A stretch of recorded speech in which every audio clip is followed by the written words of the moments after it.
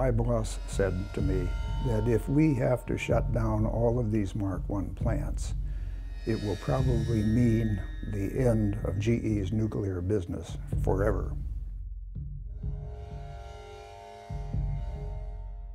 I started with GE essentially or immediately after I got out of college as a mechanical engineer. And I started out as a field engineer responsible for supervising the construction and startup of power plant equipment across the United States. In the first 10 or 15 plants that GE sold of the large-scale commercial boiling water reactors, they did so on what's called a turnkey basis. They built the whole thing, get it operating, and then they turn the key over to the utility, and the utility then is theoretically capable of operating it to produce electricity. Fukushima 1 was basically a turnkey plant provided to TEPCO by GE. In 1975, a problem developed.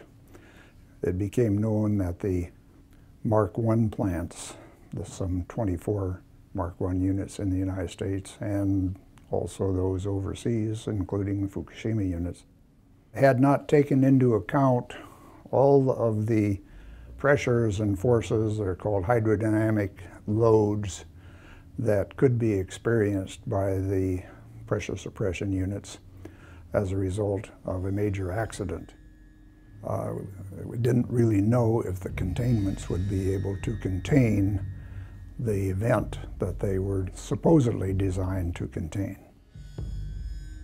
Not only were there the containment problems that existed with the Mark I's, which I was very familiar with, but there were a number of other problems with the GE boiling water reactors and with the nuclear program in general. And I got disillusioned with the speed with which these problems were being addressed. In the middle of the night, I called my boss at GE, and I said, my recommendation is that we tell the U.S. utilities that GE cannot support the continued operation of these plants. And my boss said to me, well, it can't be that bad, Dale. And keep in mind that if we have to shut down all of these Mark I plants, it will probably mean the end of GE's nuclear business forever. That conversation occurred at about midnight on January 26th, and that clinched my decision on resignation on February 2nd.